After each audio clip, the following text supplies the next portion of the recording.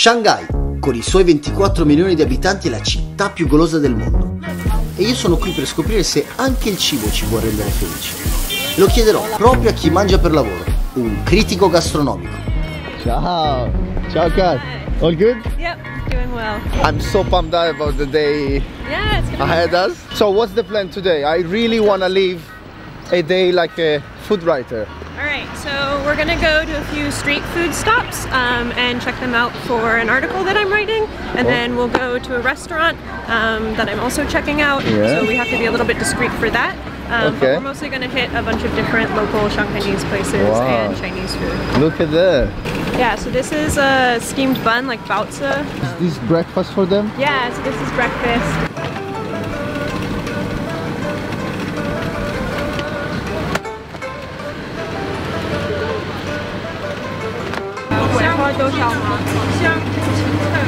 Speak Chinese, eh? It's okay. Could be way better. I only got Chinese. All these two? Yeah, those are tea eggs. Wow. Alright, I just got a few snacks. So this is the egg, tea egg. This is the tea egg. Basically, these tea eggs are always sitting like in one of those rice cookers in a bunch of liquid, and then people just get them as a snack. Half. Yeah. First time, for me.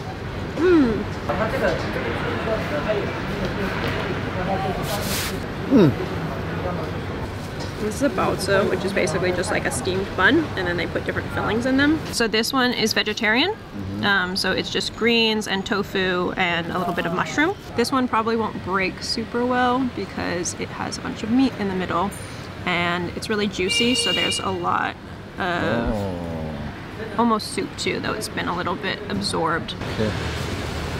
Baozi. Baozi. The Chinese breakfast. This is the classic. This is like a classic Chinese breakfast, and pretty much all over China. I mean, regionally it does differ some, but you'll get these Beijing, Shanghai, all over. I love it because the bun is sweet, but then they are stuffed with salty things and really good. Did you get used about this breakfast? Yeah, I mean, I think probably when I moved to China 10 years ago, I ate a lot of this breakfast. Now probably I eat more like yogurt and that sort of thing, just in the comfort of my house. Yeah, but yeah, Chinese breakfast is awesome. Because we just started and we started strong. You know? I'm ready for anything because I didn't eat since yesterday night, so I wanted to impress you. I wanted to be ready to try everything.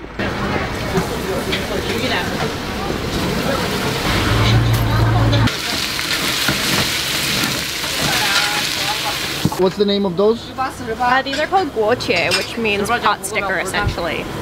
So they're a dumpling that's been fried on the bottom. You always stay with the phone? Yeah, pretty much. I don't even carry a wallet anymore. But how does it work? So there's like basically a super app called WeChat, which is like social media and payment and your entire life pretty much all rolled into one. You scan a QR code and then you pay. Some places don't accept cash anymore.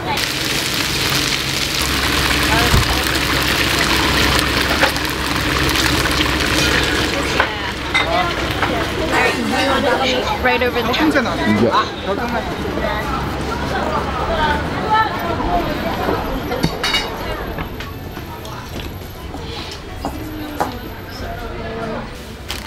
How do you call it? Piace. Chopsticks. And then take a little bit of vinegar, and you can also take chili if you want. Okay. So this is not soy sauce? No, this should be vinegar. Okay. You don't use soy sauce? You do use soy sauce, but not for this. So if you do want chili, it's right there. I don't know, like at 9 a.m. with... I'll do it. If it's the classic thing, I'll do it. I feel like in one of those Netflix TV series where you try everything. Yeah. Okay, so be really careful because these ones, they put like a little bit of soup in it. You need to bite a little bit and then suck out the soup. Otherwise, you're going to burn your mouth. So how many things do you try a day? For efficiency, try to like put all of my tastings and that sort of thing in one day, if possible. So go hit a bunch of different places, and then the next day, you know, stay at home and write about it. you know, a review of a new like Peruvian Japanese. You were right. Yeah, it's really hot. I'm hungry. You're hungry, so I think that's the most common thing is people burn their mouths. Yeah, it's so delicious that you want to eat it, but you have to try to be patient. How is it? Rate 1 to 10. I feel like it's a 9 to 10 out of 10. I think a lot of times like the basic street food is kind of the best. What do you think? Out of 10. It's actually really good. One of the best I've ever tried. Yeah, it's really good. Crunchy on the base, juicy, really good. Am I right, or they put garlic everywhere? There's garlic everywhere. Yeah, I mean they do eat a lot of garlic. Like in the north of China, you'll eat dumplings, like just boiled dumplings, and they have just a basket of raw garlic cloves. Really? And people will just eat it. So they'll dip it in vinegar, eat a dumpling, and then eat a bite of raw garlic, which is like very intense. Wow. Yeah. It's healthy, but not very sociable. You know, like after that you. For your job, you have to review restaurants, but you also have to review hotels, right? Yeah, I do some hotel reviews. Okay. So can we say that for living you have to eat and you have to sleep? Yes, So exactly. it sounds like the dream job for everyone, but I want to know the truth. I want to know, is it that good for real, or there is also like a down part? I mean, it is great, and I feel super lucky. But it's definitely, it is work when, you know, you're going to write a review, or you're going to a restaurant to try it, or you're putting together a roundup of different places people should go in Shanghai, or staying over at a hotel. Like, yes, it's wonderful, but it also is a job, and you have to be, you know, sort of constantly on your game and like taking notes, and thinking about what you think would improve the experience, or like be really critical. So you can't just sort of sit back and enjoy it. So it's not. You have to be always focused Right. about your taste, your feelings, your. Yeah, exactly, and sort of always have like a critic's hat on. I mean, you cannot complain, but still, I understand it's a job. It's a real job. I mean, and it's like, I think a lot of people say this when they have to say like eat for work, but like you eat a lot of bad things too, right? Like, Yeah, really? It's not just like everything is wonderful. What's the worst thing that ever happened to you? Anything that was truly horrible, I probably repressed. But definitely, I mean, like a couple months ago, I had to go review a new restaurant, and there was, I found like a grub, like a worm in the salad. Oh, which nice. was just Lots of proteins. yeah, it was fine. I'm like pretty chill. I don't mind eating insects actually, but it definitely wasn't supposed to be there. If we were just normal customers, we probably would have put it to the side. Yeah. But if you're reviewing a place, you kind of have to note that and see how the server is going to respond to it. So we took it out and we showed the server. She offered to change it. Yeah. And then I think we probably really surprised her, because we were like, no, it's fine. We can still eat this. And she's like, then why did you show me the worm? But then you had to review it. But then we had to review it. And for that, I think it's a little bit tricky, because that's one of those things where, yes, that happened once, you know, but maybe we would have gone like 4 more times and there never would have been a worm, right? So then what do you do in that situation? What do you do? So in that, actually, I didn't end up mentioning it. There were other more major issues about the food that like I didn't think were as good. Oh, let's try this. This is a jembing. It's like a breakfast crepe. So that's like chili sauce. Oh.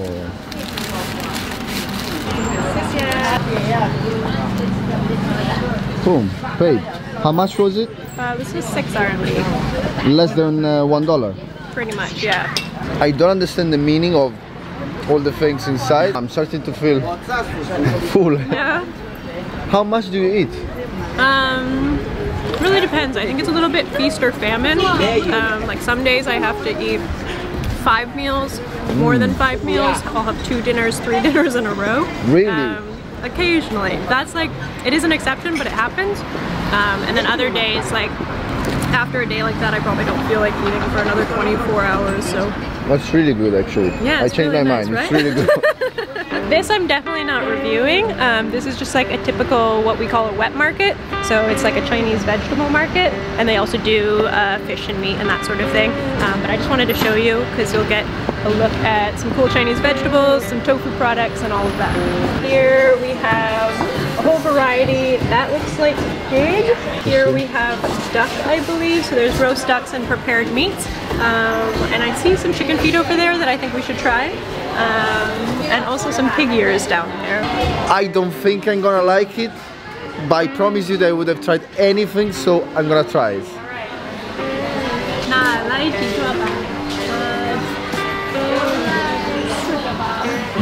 Oh, I mean, one was enough, eh?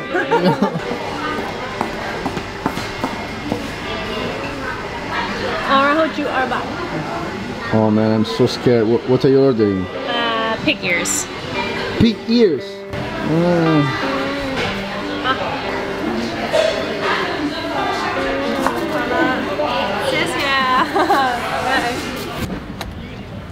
Chicken feet.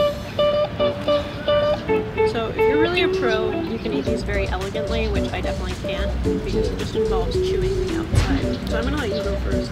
I don't know why I feel like I have to do it because I shouldn't. But mamma mia, it's food. Yeah.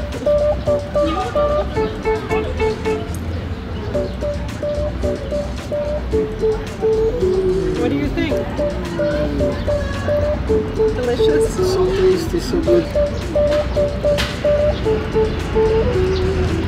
But the taste is garlic, like completely, like it's full of garlic.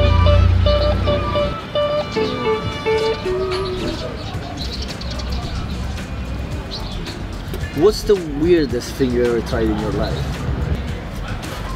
I keep burping. A lot of the things that are considered delicacies, I'm just not that into, like bird's nest, which is essentially bird spit, or like sea cucumber, which basically just sort of look like slugs, like spiny slugs, which is just, I don't know, not something that I would pay a premium price for, and yet that happens here. Pig ears. Alright, so here we go, pig ears. And you go first. they've also tossed it with some cilantro and peanuts and garlic.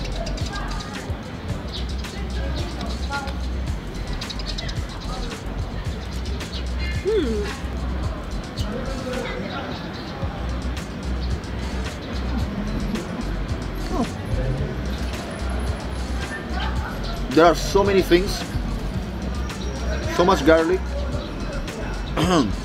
You don't even. I'll try another one.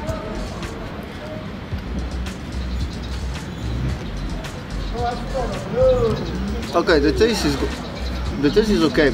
The only thing is that I know that these are ears, so I'm a little bit. But lots of garlic. Wow.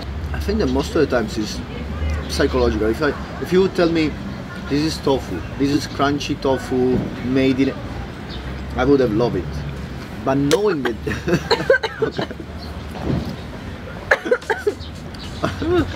what is that? Garlic. Yeah, I think I keep burping the garlic since this morning. We started at 9 a.m. to eat garlic, and now. Oh, now I'm going to take you actually just down the street, and we'll go to a soup dumpling restaurant, which is like iconic Shanghai cuisine, and try some soup dumplings. No garlic, please. No garlic. No garlic. I feel there will be vinegar. Vinegar? There will be vinegar. And maybe it's gonna help. Maybe a tiny bit of garlic. Wow. So we're about to go into the Shanghai place, and just do be a little bit discreet so that they don't know.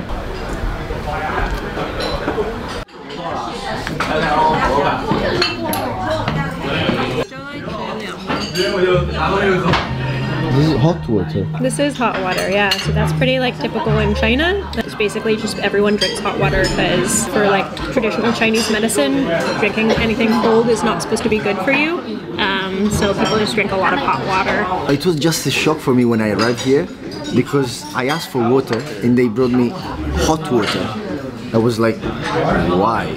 Like, I don't want hot water. For me, it's so weird. And every time I go to restaurants, they bring me hot water.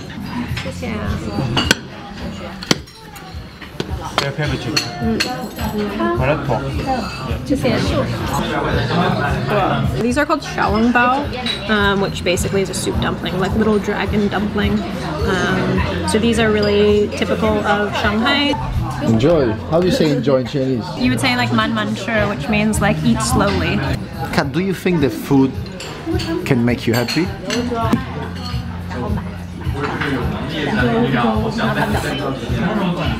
Oh yeah. Yeah, it can definitely make you happy. Things that makes me the most happy is when it's surprising. Like, I mean, I like comfort food and that sort of thing, of course, and things that remind me of childhood, but for me, I think food is really exciting when it's new, and when you taste something that maybe you never thought could ever exist, and that sort of, like, that surprise is really like a joyful thing, I think, and brings a smile to my face.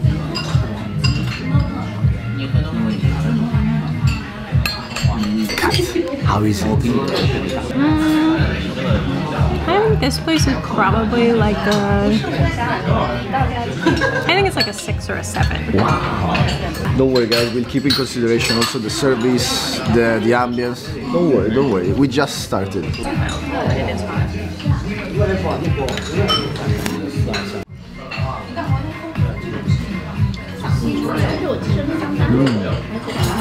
Wow. Well, to me it's much more than a 6. All the things that we tried today, apart from the chicken food, they were amazing, like they were the best I've ever tried so far in China. What is the recipe of happiness for Kat Nelson?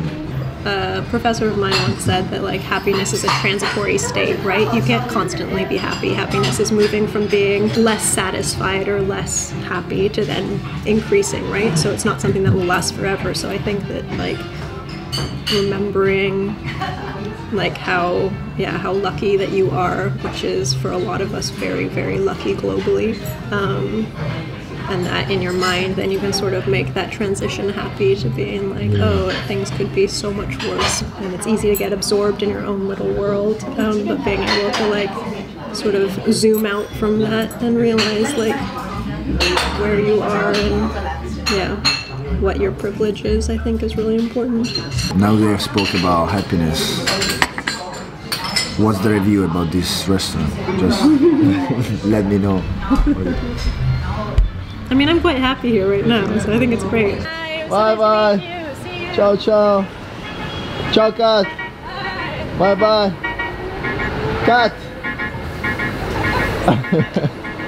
Oggi ho capito due cose. La prima è che la vita è un po' come il cibo. Se mangi sempre le stesse cose, prima o poi ti annoia.